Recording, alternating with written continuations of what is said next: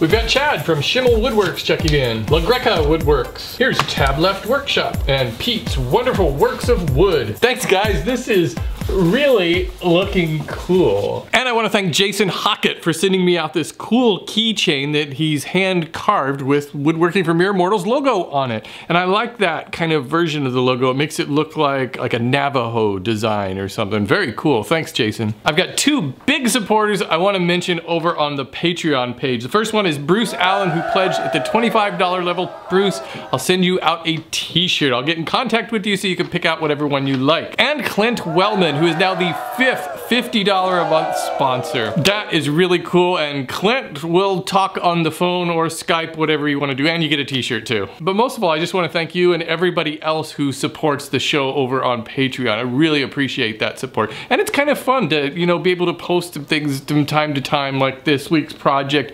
I was able to show that to you early and kind of talk about it a little bit. I like doing things like that. And if I get my Friday videos done early, I like to post them over on Patreon, and you guys can, I don't know, go over to the YouTube page and you can be the first to write first. I am super excited to finally be able to officially announce this year's Mega Me-Mo Meetup in Kansas City. Mark your calendars, it's September 26th from 6 o'clock to 10 o'clock p.m. It's at the Gordon Biersch Brewery and Restaurant in the Power and Light District. That's about 1 mile from where the Woodworking in America show is. So when that show ends at 6 o'clock, you can just walk on over to Gordon Biersch. It's gonna be really cool this year. I've got raffles planned. I'm gonna try to raffle off some of my old projects that I mentioned in my tour of old projects, and I'm gonna bring those with me, raffle them off, and raise some money for the Make-A-Wish Foundation. I'm gonna see if I can get some companies on board to have some prizes too that they want to raffle off. Plus, I've got the entire beer garden reserved just for us. So when you get there, you'll see a sign that says Mega Me-Mo Meetup, and they'll give you a wristband. Plus, that wristband will also get you $1 off your first drink. It's gonna be so much fun. It's gonna be a really cool event. I got more things planned, and as I come up with more ideas, I'll let you know more about those. I'll also be setting up a web page, an event page, so you can keep track of everything that's going to be happening. But I hope to see you there. It's a free event. Just show up and have fun. Also, if you're in the Denver area, I'm going to have a mini Me-Mo meetup on September 5th. It's downtown on 16th Street at the Rock Bottom Brewery. That will also be at 6 o'clock. But I'm not gonna reserve a room, I think, for that event, because I don't think there's gonna be that many. Actually, I'd like to know if you can make it to the Denver event. Let me know. I'll put a link down below. Please fill out that poll just so I can get an idea of how many people are gonna show up. Because if it's gonna be a lot of people, then I probably should let the restaurant know. Did you guys like the boom box? I thought this was so clever. You know, the thing is, when I got the trash amps, that's the guys I met at the Maker Fair, and I thought it was the coolest little system ever. And so I thought, well, I'll get one of those, and then what do I do with it? What can I do that's woodworking-y? And so my first thought was to make kind of make it look like a boombox, you know, the kind of boombox you used to carry on your shoulders.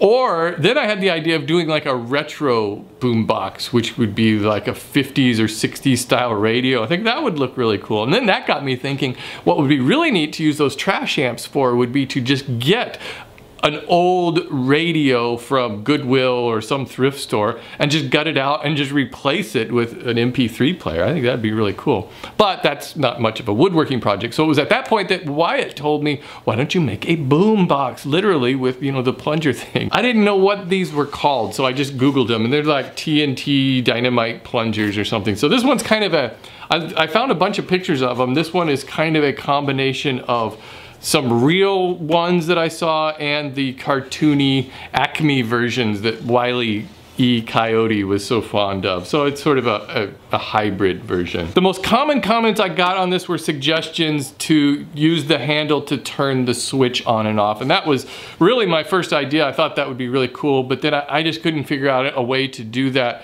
especially given the amount of time I had to build this and make the video. So I just went with the regular switch that comes with the kit. But a lot of people left some suggestions that I thought sounded like good ideas. I think you could get just an on-off button switch that goes in the bottom, so you push it down and it would touch it, I guess. But I guess you could still carry it though, as long as it was in the up position.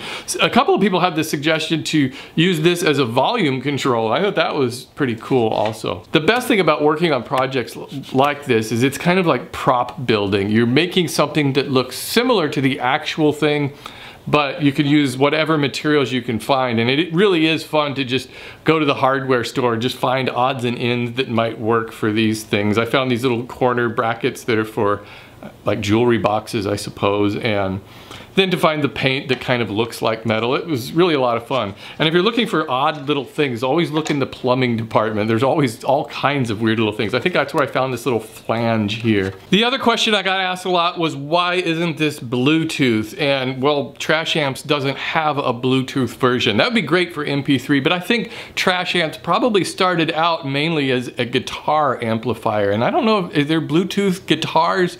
It would seem unreliable to me if there was, but maybe so. So I think that's why they didn't have one. Although on their website, it says that they are working on a Bluetooth version. I know I've got one of these little bitty round Bluetooth speakers and I love the thing. It works great. I listen to my audiobooks on it all the time. And that is this week's update. Thank you all for watching, and thank you all for your support. I really appreciate it. And I appreciate you watching Mere Minutes and the other show and everything. I couldn't do any of this without you guys watching. So thanks again, and I will talk to you next week.